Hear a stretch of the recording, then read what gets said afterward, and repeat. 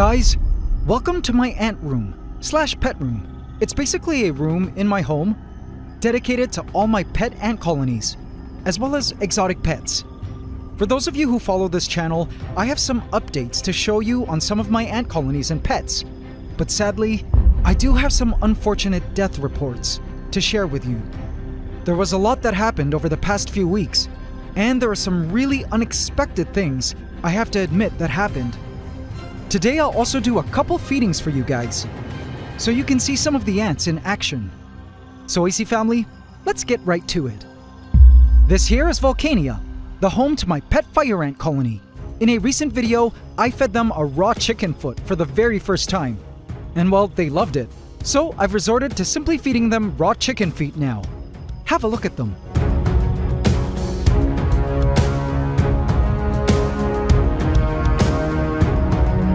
They totally consume all the meat and reduce the feet to their bones. This is just fire ants doing what they do in nature. And the bones make the setup look cool. I'm actually leaving the bones in their place just to keep track of how many they've had. So far they've had 4 and will be having their 4th chicken foot today. They go through chicken feet like crazy, finishing a whole foot in 2 to 3 days. But guys, below the waters, I have some deaths to report. Have a look.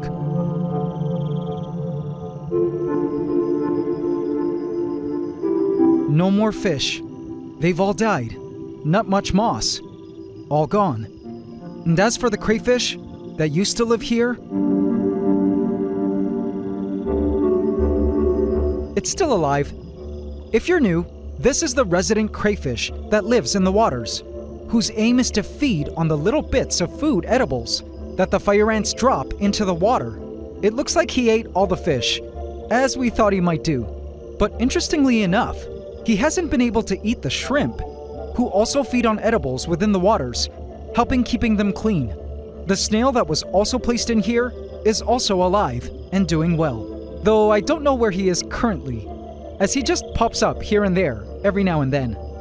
Guess these waters are ruled by the invertebrates, but together they make a perfect cleanup crew to ensure the waters of Volcania remain clean for the fire ants, who drink from the waters. Now moving on to my weaver ant queen, who is expecting workers any day now.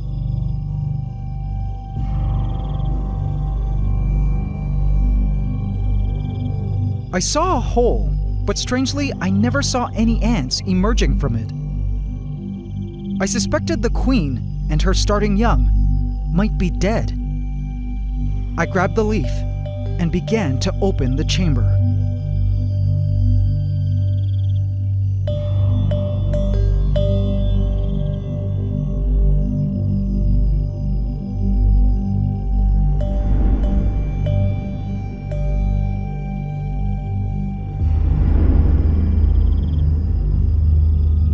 And sadly, guys, I'm sorry.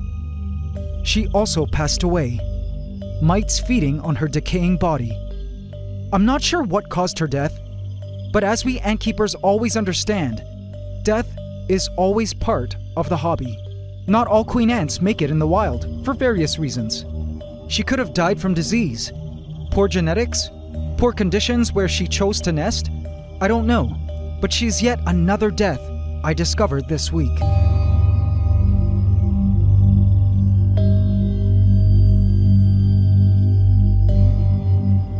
Moving on to the jungle gym, a tropical floating island on which I placed our unidentified acrobat ants, which may actually be a brand new undiscovered species we may have discovered on the channel. Still waiting from the scientists on news for that. But they eventually moved out of the test tube they were initially living in when I transported them to the island. I discovered it empty one day, which means they had moved out somewhere. In the wild, they live in carved-out tunnels within wood, so I assumed they had created a nest somewhere in the wood. I do see the ants around, and the colony has definitely been growing in size. They now use the test tube as a water source, and always gather around it in the mornings, like older ladies chatting over coffee at a cafe. But guys, I want to show you something really neat that I didn't expect. Have a look at these. Do you guys know what this mass of white fuzz is?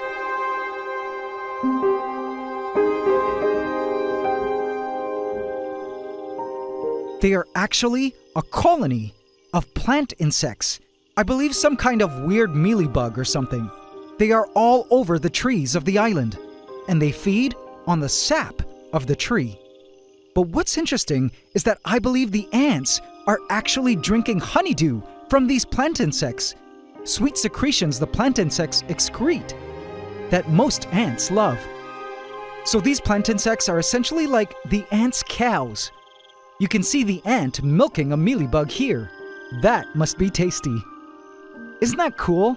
The ants strategically check every mealybug for the ones that are ready to squirt the sweet stuff, which must be super nutritious too. But it's cool to think that the tree on which the ants live feed the mealybugs, which go on to feed the ants. What a cool food chain, right? In addition to the honeydew, the ants feed on small crushed roaches I feed them for protein. They gather around excitedly over the prey to feed. I love watching them convene to deal with prey. I almost see them discussing.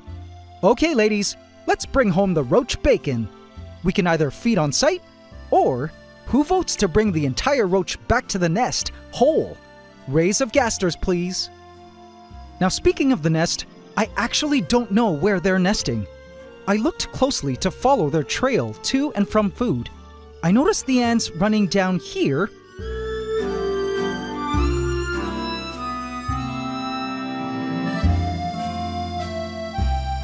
onto this plant,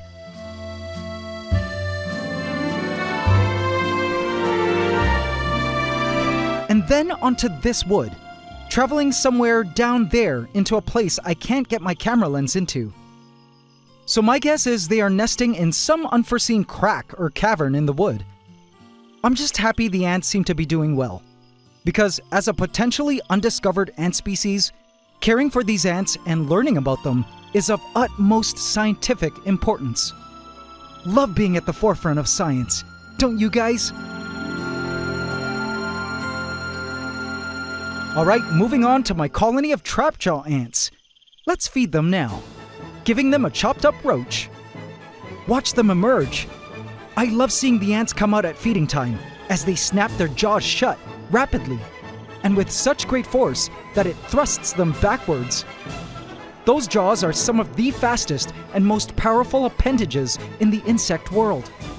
Watching them feed is when I can truly appreciate how successful the colony has become.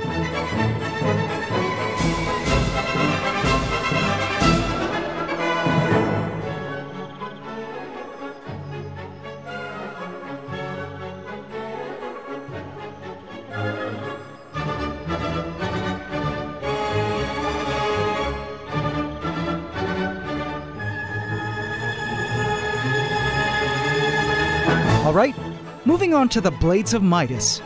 This colony must be over a year old now, perhaps going on 2, and they're still going strong. The colony eats well, and they still reside in their debris nests, glued together using silk from their larvae.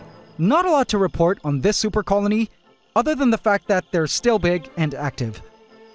Okay guys, now it's time for something new. Beside the Blades of Midas' setup is a large cage, home to a new pet that you may or may not have seen before.